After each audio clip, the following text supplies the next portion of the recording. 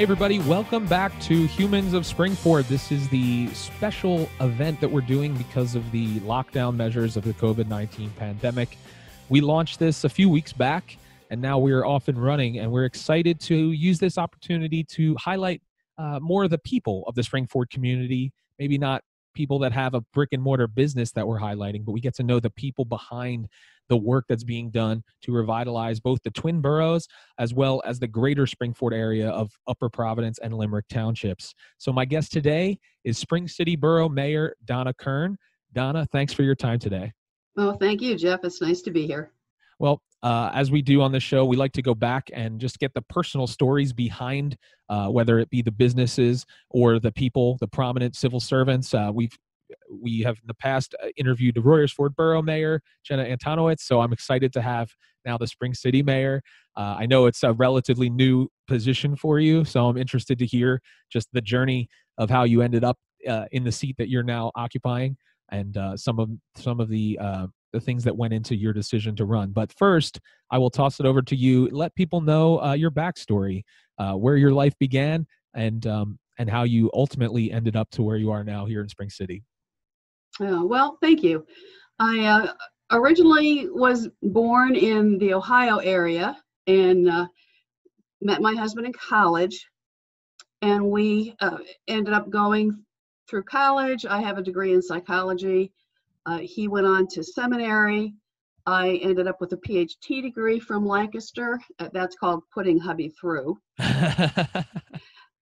From Lancaster Theological Seminary. We were in the Lehigh Valley, and we moved down here to Spring City in 1997. Okay.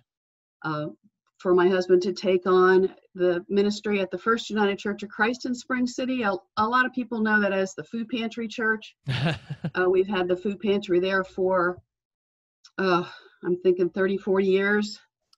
They've had a fantastic food pantry. Anyway, so we've been here about 22 years, 23 years. So what got me into being the mayor? Yeah. I've worked as the administrative assistant at the church, and I've been very involved in my husband's ministry, helping people. And I thought that this was a new way that I could still reach out to the people of Spring City, just to, how can I help? I help a lot through the church. Yeah. Have a lot of connections through the church, and I thought, well, maybe I can do more. Yeah. So that's what got me to running. I have to say that several people kept encouraging me to run, saying that I would do a good job. So we'll see. Yeah. how it goes.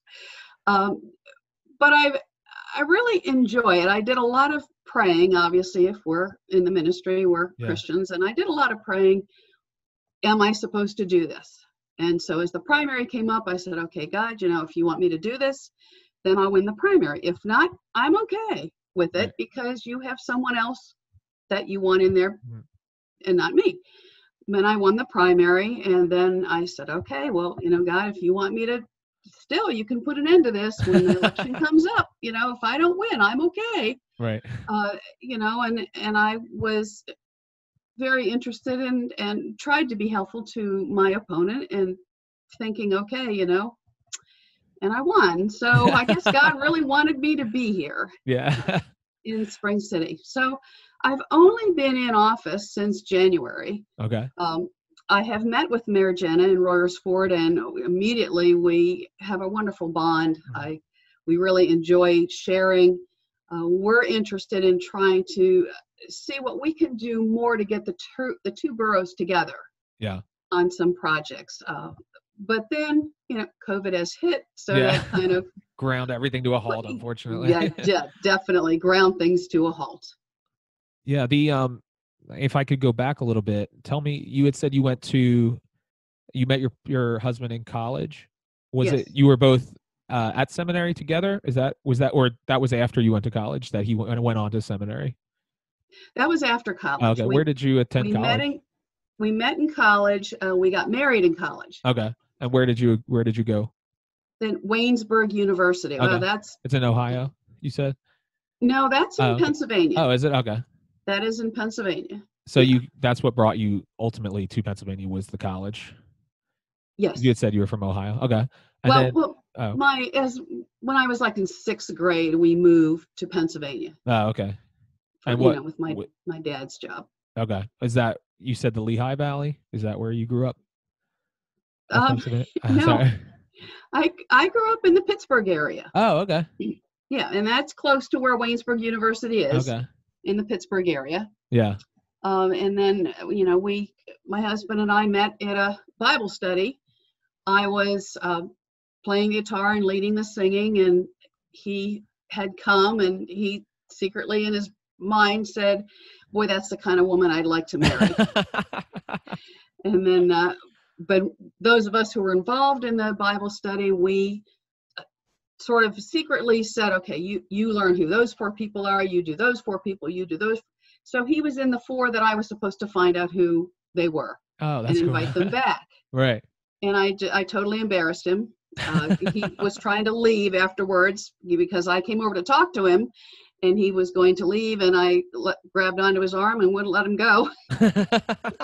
And he was sure that I heard his brain saying, "This is the kind of woman I'd like to marry."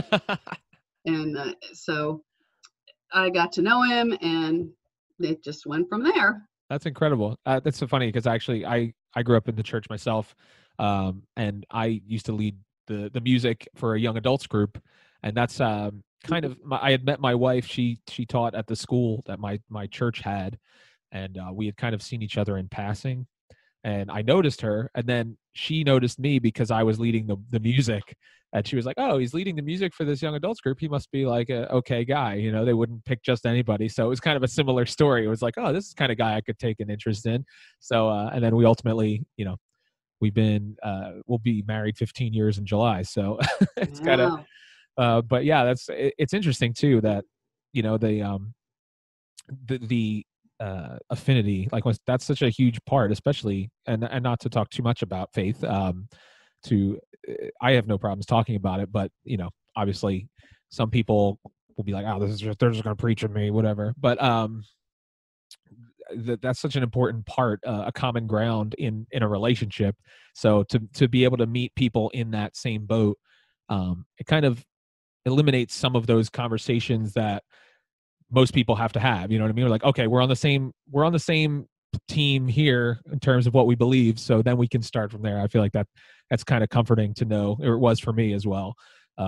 So what when you decided to go, your husband started to go to seminary, you said Lancaster Theological Seminary? Yes. So did you actually live out there in Lancaster, or was he? Yes. Oh, you did? Okay. Because I actually, yep.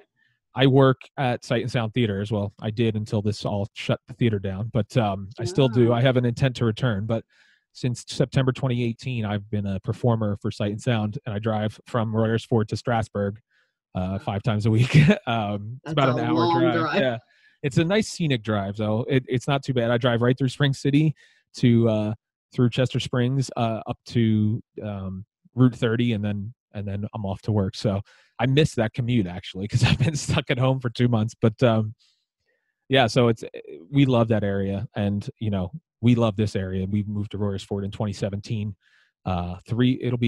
Today we're recording this on the 15th, but May 20th was the move-in date to 2017 for when we moved to this area.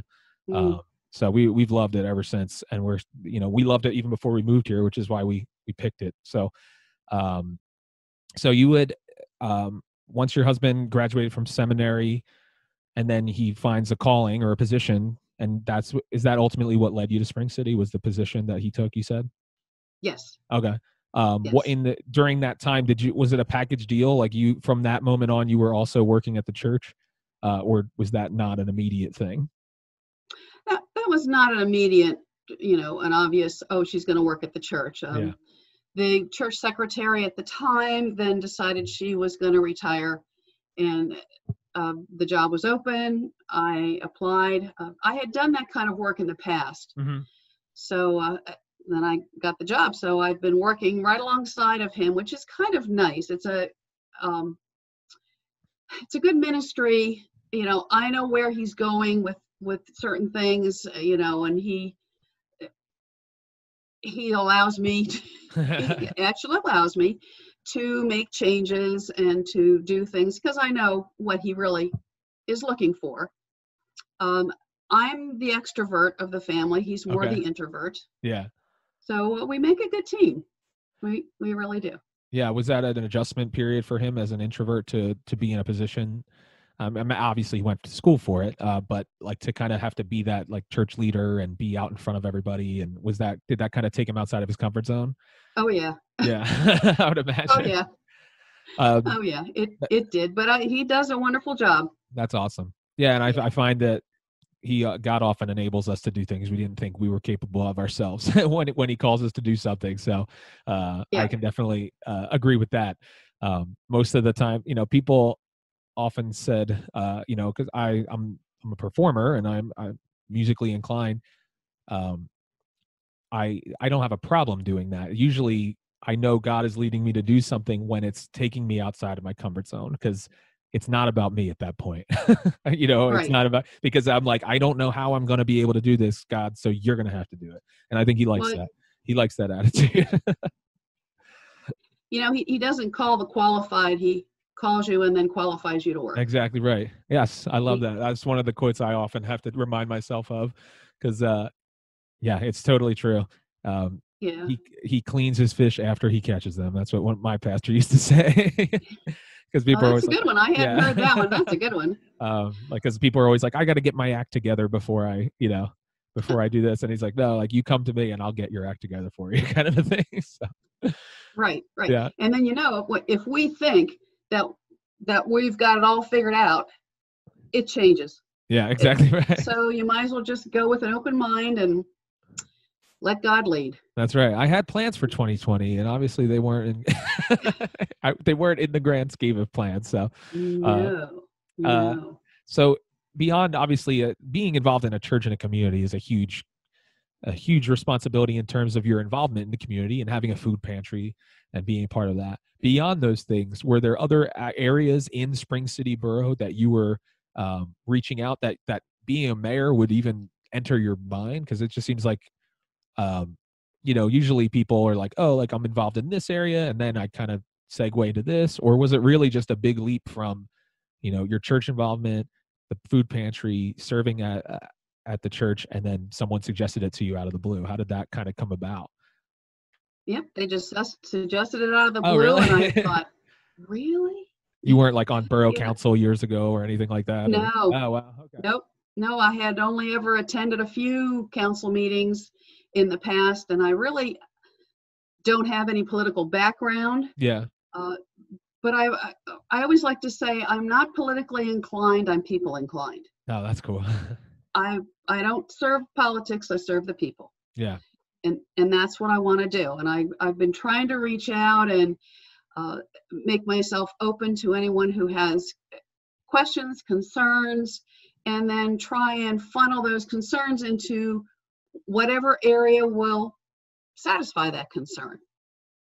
So just a good example, I had one of the merchants on Main Street mention that the crosswalk, when the Main Street was redone, the crosswalk was never repainted. And I said, oh, really? All I had to do was go and suggest it, and bingo, Yeah. it happened the next day. So That's incredible. I think people don't know how to get things done, and I'm hoping that I can help them, to funnel the questions, the concerns in the right direction so that we can make Spring City a better place. Yeah, definitely. I think oftentimes it's that lack of, like, I don't know how, that it hurts in the long run, because enough people say, I don't know how, and then nobody does anything. So to have somebody in a position, it's like, well, I don't know how, but I'm going to find out. That's a huge leap. And I think a lot of us, sometimes we're like, well, somebody else will figure it out or whatever, but to take the initiative. And, I'm the kind of person where I don't like not knowing the answer. So I try to find out. If I don't, I need to, like, if somebody asks me something and I don't know what it is, then I like make it a personal mission to figure it out and become the expert in that. I was kind of like that with previous jobs that I had. And I was the guy who would eventually become like the trainer of the department, because I would like immerse myself in all of the standard operating procedures. And then when new people would come in, I'd be the guy that would kind of mentor them, because I knew the ins and outs, because I didn't like having to go to other people and ask them questions. I liked knowing. So it kind of served me that way because of some of the positions that I've found myself to be in. So the fact that you said you're people inclined definitely lends itself to that, because you want to meet the needs of the people. So if someone brings it to your attention, then, you've never been, like you said, you've never been a mayor of a borough before, but Yeah. you know what? I'm going to find out what it takes to get this done. So yeah. And it's usually just some questions. It's Yeah. just usually saying, can we do this? Yeah. And what will it take to do this? Mhm. And if it doesn't take, let's do it. Right. What are we waiting for? Yeah. Did you have, I mean, I wouldn't even know where to begin. Like, what was the process of entering the race and all that? Like, because there's one thing to be like, oh, I'm going to run for mayor. And my mom used to joke around about that, about me, like, because I knew a lot of people in my community, even before I lived here. She's like, you're like the mayor there. People say that kind of stuff, and it's like, ha ha. And when I said, well, whenever I find a place I want to live, I'm going to raise my family, I want to be like the mayor there. I don't necessarily want to run for the public office, but I want to be someone who can connect people and be known, and not from a self-serving aspect, but just like I want to be an asset to the community.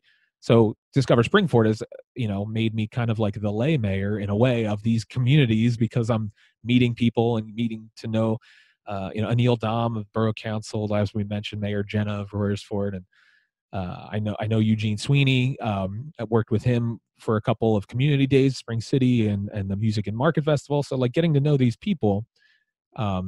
I don't know where I was going with that, but I was going to say but I would never know what to do if I actually said one day, like, hey, what if I did run for mayor? Like, is there like a team that prepares you for that kind of thing? Is there a book you got from the library that told you like what to do? Like, what is the process like for something like that? Yeah, there is nothing written down. Let me tell you.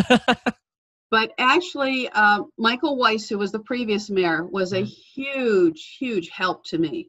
He would say, okay, you need to do this. And then Missy King, who I think is the Republican chairperson for the area, she was a big help. Well, she's a personal friend, and she was a big help. And so when the word got out that, I would be interested, then I got a lot of help. That's great. On you need to go get this petition signed. You need to file this here. You need to file that there. So the two of them were my biggest help. I had Gail Kern, who also works, I guess, in the Republican committee, help me as well. But is there a again, relation? Is there a relation to the Gail Kern? Are you guys related, or is it different spelling? No, not different spelling. Actually, there is. Oh, is there? Okay. We're cousins. Oh, how about that? Yeah, her husband and my husband are cousins. Oh, that's fun. Yeah. So I didn't even know her till when we moved here. Oh, wow. To Spring City. I got involved in a field day at the elementary school with my youngest, and the principal said, okay, you can take over. I said, thanks.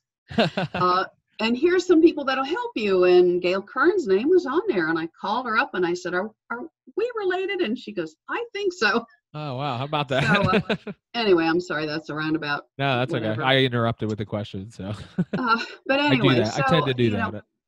All those people helped me to know what to do, how to do this first, how to do that second. Yeah. And there is nothing written down. It's all, you got to know somebody to help you. Yeah, that's true.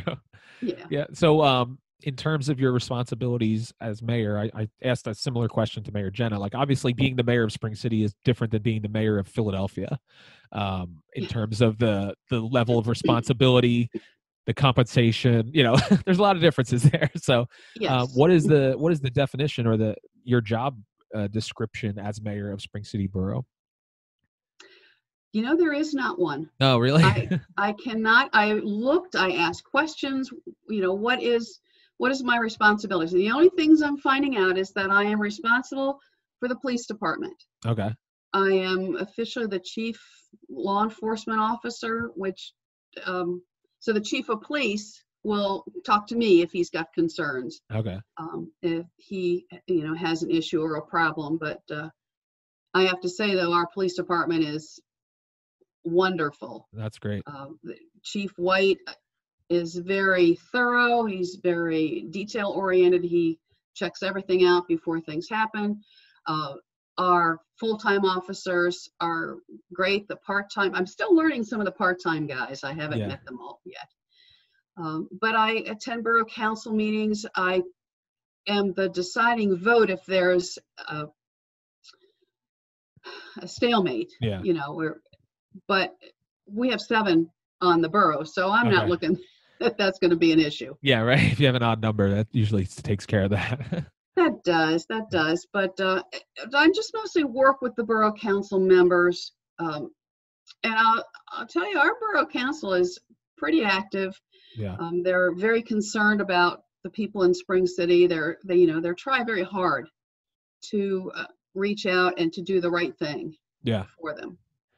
Yeah, I know that the Spring City Business Association has started to really ramp up efforts to and have a liaison with the borough council and things like that, which is exciting to see. Just more and more people starting to get excited about what can be in Spring City.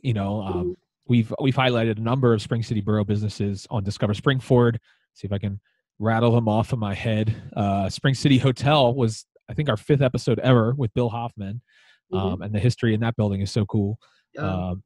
We have Tuned Up Brewing, I've highlighted, F5 Fitness, George's Music, Chaplin's, Spring City Electrical Manufacturing Company, Pops Ice Cream, which is now Birdie's Kitchen. I haven't featured Birdie's yet, but we will once everything reopens again. They'll be on our short list for season 4, which hopefully we'll still be able to. Our typical season premiere is usually the Sunday after Royersford Community Day, just because it's like the weekend after Labor Day. It's a nice time to start a new season of a show. So I think we'll be okay with that. I think I start filming in August. I think we'll be able to at least have groups of a couple people together to record an episode. So I'm excited just because initially when we started this show, I was looking at Royersford Borough because that's where I lived, and I wanted to highlight Spring City Borough as well. And much to my ignorance, I didn't know. I was like, I don't want to run out of businesses, so I'll just do Greater Springford. Like I'll use the school district as my boundary. That way, I can also highlight Limerick. I can also highlight Upper Providence Township because I didn't want to. Box myself in to the point where like after a certain amount of episodes, I was scraping bottom but then I come to find out that each borough has like over 100 registered businesses in it. And I'm never gonna exhaust those resources, which is a good thing. It's exciting. So, I'm really excited to see some of the, and I just saw a post not too long ago of them. They were doing maintenance on the trees on the sidewalks in Spring City. And they're just really starting to make the main street, which I'll say I'm living in Royersford. I'm a little jealous because as I've been reminded by Spring City residents, their main street is flat. Royersford's is a steep one. So, it is. So it's exciting to see what is happening and hopefully what will continue to happen to get those storefronts popping again and really thriving. Unfortunately, in Royersford, we had a lot of behind the scenes work of pushing that. I think it was Alex Metricardi on Borough Council mentioned, like, it's like you're pushing this boulder up a hill and no one really sees that part. And then they were finally getting to the crest of it. And then the pandemic hit, so there's all this stuff that's like about ready to launch. We have a new restaurant that's supposed to open. A lot of the open storefronts have been leased, but the businesses aren't going to open until they can actually really open. It doesn't make sense for them, so I'm excited to see what's on the horizon, but unfortunately, it just feels like the horizon keeps moving further away. But I think that between the two boroughs, I'm really excited to see, especially like you had said at the beginning, working together. And I've said this a number of times, but we've never talked, so I'll share it with you as well. Sorry for everybody who's watched or listened and heard me say this spiel before. But one of the things that makes Discover SPRINGFORD unique, I think, is the fact that we don't hyphenate SPRINGFORD. And initially, I have to be candid that was by mistake. When I first started doing it, I didn't know it was such a big deal that it had to be hyphenated. I just thought when I put the logo together, it didn't look right with a hyphen. it didn't fit. It just looked very like jarring. So I was like, I'll just put it together and I'll capitalize it. So there's not like one getting the short end by having a lowercase, you know what I mean? Mm-hmm. So, and then someone very quickly pointed out like, you forgot the hyphen. And I was like, ooh, I have a choice here. I can either decide to redo everything and put a hyphen in it, or I can own it and say, well, you know, I'm trying to bridge the gap between the two boroughs. So that's kind of how I rationalize not having and it also shows people that I'm not sponsored by any specific SPRINGFORD organization. It's my own kind of thing. So that way I'm not like, I don't have to operate under the school district's restrictions, or I don't have to operate under the Chamber of Commerce's guidance. So I'm, you know, it's a unique thing. So when you said that, it made me feel good when you said like trying to do more with the two boroughs together, because there's a lot of shared history. Oh yeah. We have 3 episodes, in fact, 3-hour-long episodes from our first season with Bill Bruner of the Springford Area Historical Society talking about that shared history. So it's really exciting for me to be able to highlight stuff from both boroughs and see the things that are starting to happen to bring people out and about in the community. Sorry, I just went on a big long spiel, but I when I get excited, I just go, and I'm long-winded. So that's all right. So what was it like? Obviously, you're not watching it's not like watching a national election or something where you're looking along the bottom of a TV on election night, looking to see the precincts reporting and stuff. But like, what was the process like once you found out that you won the primary, and then you're like, okay, well, I actually could win this thing. I have like a 50%, 50-50 shot at this, or whatever it was. What is the process like for an election of a local thing? Like, how were you notified that you won? Well, I went around when the polls closed and looked at the tallies, to see where I stood.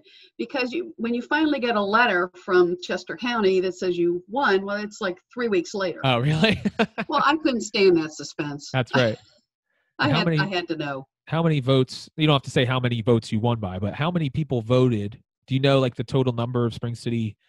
Because it's only Spring City Borough that would vote. Do you know the amount total of people that are in Spring City Borough? Well, as of, I think 10 years ago, the census, that was 3,400 and something. Okay. So, but obviously not that many people vote. Yeah, right. Maybe 60% which is unfortunate. of that. Yeah, I think that we should all vote and get our opinions out there. Right. Because we can't vote someone in or have someone be elected and then turn around and complain, oh, well, they're terrible. Why are they? Well, did you vote? Yeah, right. Did you make your opinion known? Yeah. And I think a lot of people fall into the trap of only considering the national election. Like they vote for the big ones, the governor, the president. But as we're seeing in something like this pandemic, like who you locally elected, it has way more clout than it ever has, because you have different counties having different desires and people want the lockdown to stay. People want the lockdown to be lifted because their county is nowhere near as in danger as, the Philadelphia county, and they don't want to be treated as such. So, and the only voice that you can have is by going to your local representatives or your state senators. And I think this whole thing has been very eye-opening to the local and state level government, whereas most people probably only concern themselves with the federal government because that's all the news really talks about. So if we get our political opinions from the news, we're already in danger, I think. But yeah, this has really highlighted the importance of local elections, I think, so going through something like this, because it's such a nuanced thing, and we can't have a one size fits all type of a situation, unfortunately, as much as we would like to. So yeah, you might not have thought, the Spring City mayor, what difference does it make? Well, pretty big if you have certain mayors in the country who are deciding, what, we don't have any cases, we're going to open, things like that make a big difference. Like, even though they won't necessarily, you won't think that when you're voting in a local election, like what impact does this really have? It has a very big one, I think, especially when there's policies, when you need a majority vote or anything like that, it's very important. So I encourage everybody to be educated and to make the right decision that they feel serves their best interests, because that's ultimately what we have to do, and the community's best interests. So you found out you went around, you looked at the tally, And then what was the general sense that you were going through at that moment? Well, when I discovered I had 95% of the vote, Oh, wow.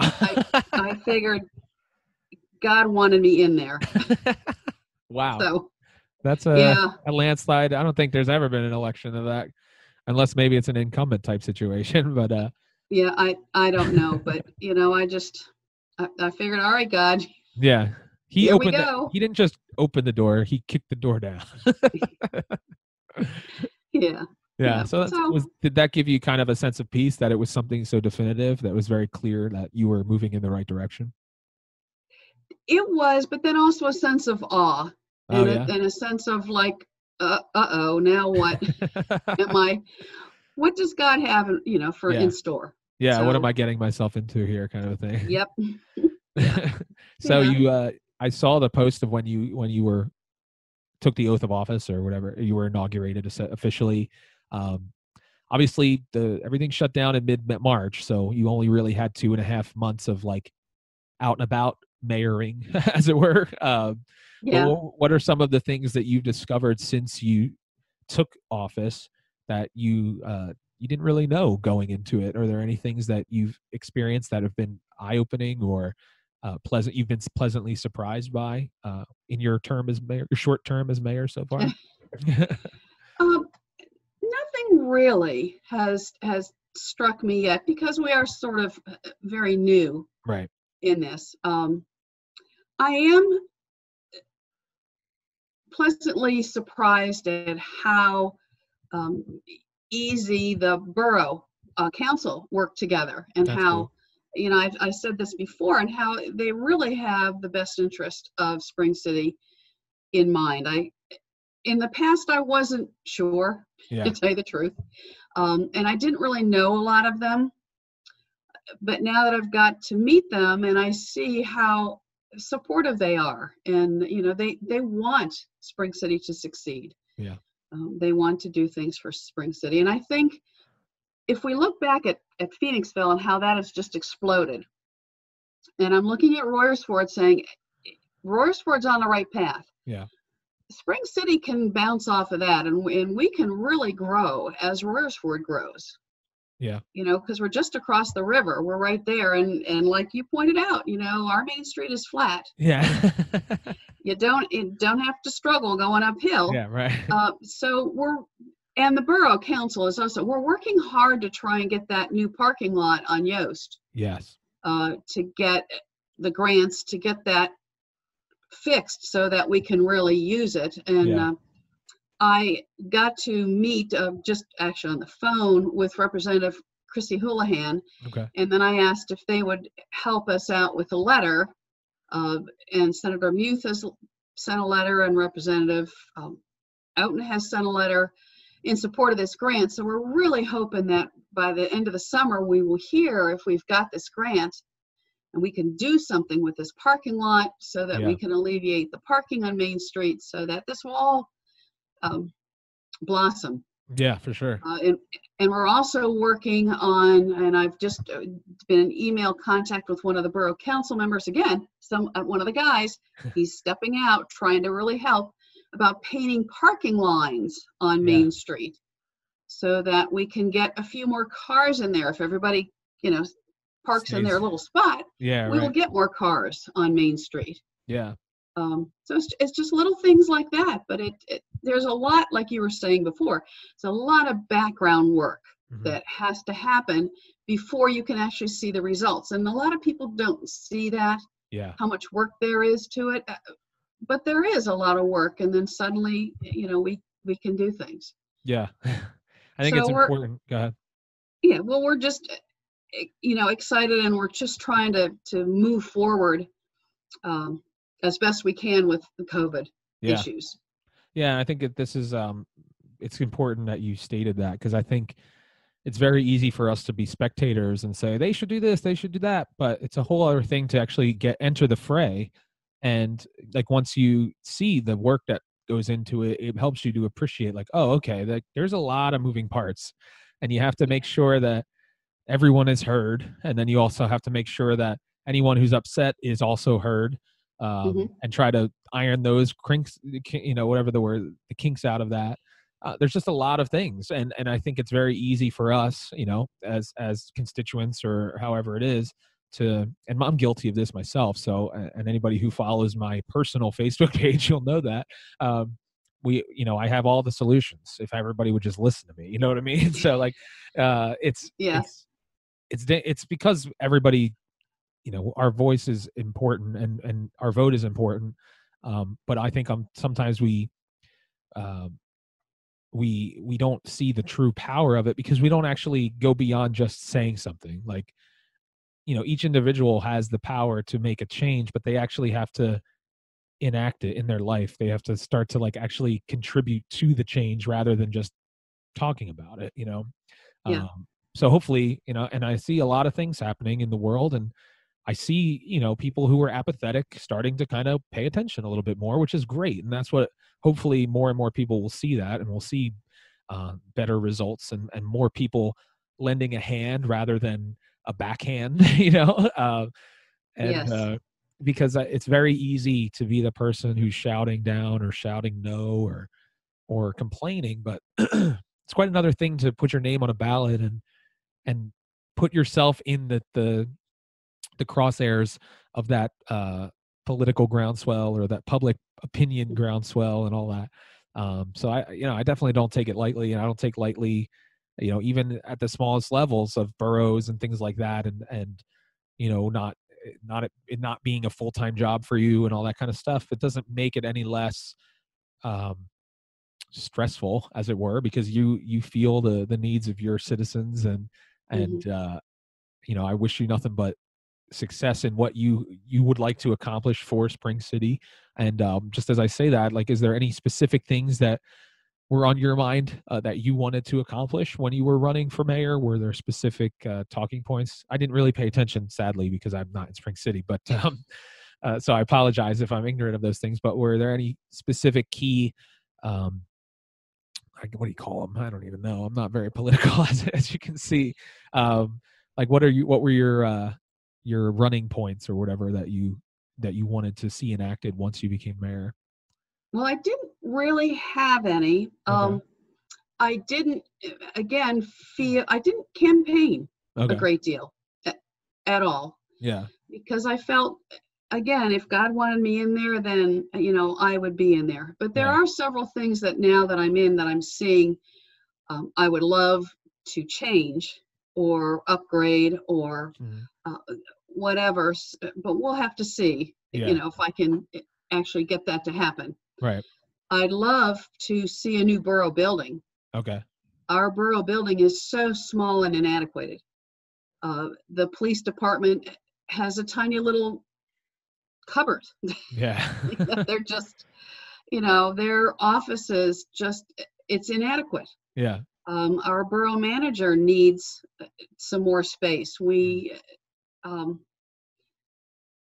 It's just needs to be updated. We just need to plow it all over and start new. Yeah. We really need to have some place for our government to adequately work. Right. I'd love to see our police department have another full-time officer on, because where I live, kind of behind in my backyard, they're going to be building, I think it's 178, don't quote me on that one, new homes behind Wall Street and Huntsberger. So that's going to add to the tax brackets for Spring City. That's going to add, but that's also, it's adding a bunch of good things, but it's also going to add more. Where there's more people, there's more crime. Not necessarily that they do it, but it brings crime in. We're going to need more officers. Yeah. To do that, and like I said, in a better building. So those are my two areas that I'd love to see something happen. Yeah. No, that's great. I'm glad you got the opportunity to share that too, because I think it helps people to see, like, what are some of the things that could be looked at. Obviously once things are a little bit more back to normal, those things can start to, but again, there's a lot of stuff behind the scenes that can be moving to kind of get those balls rolling, so that once people can get out there and actually start doing those things, they're ready to go, because a lot of that legwork was already done. So I'm glad you shared that. Yep. So Donna, thank you so much for this time. Is there any final things that you would like to share, or if anybody would like to get in touch with you about a concern about Spring City, what's the best way they can reach out to you? Well, the best way would be through email. Okay. And my email address is mayor, MAYOR, Donna, and my name is spelled with one N, DONA, .Kern @springcitypa.gov. I would love to hear any suggestions, any ideas, whether we can do them or not in Spring City. It might be a springboard for something else that we can accomplish. So I'm really looking forward to serving the community, the people. That's great. Yes. I'm so thankful for your time. I'm thankful that you've put yourself forward to be somebody that people recognize that about you, and they knew that you'd be successful, and you were willing to follow that leading between God using those people to speak to you and God himself. So I wish you nothing but the best in your terms for however long you decide to continue to rerun and all of that. And I'm excited to be a part of the Spring City and Royersford Borough's revitalization efforts in any way that I can. And I look forward to the times that we can unite the two boroughs for different events once it's safe to do so. It's going to be great. That would be wonderful. Yeah, that would be wonderful. Well, thank you so much for your time, and thank all of you for listening or watching this episode of Humans of Springford. It's really important for us to be involved in our communities, and this has really taught me that being involved with these shows. It's been such a blast to get to know people, and hopefully you've enjoyed living vicariously through me as I've gotten out there to discover Springford. Until we can get out there again, I encourage you to check out our archives. You can find all of our information on our website, discoverspringford.com. You can see all the past guests that have been on the show and find all their relevant links so that you can be ready to patronize these businesses and get to know these people in the Springford area once it's safe to do so.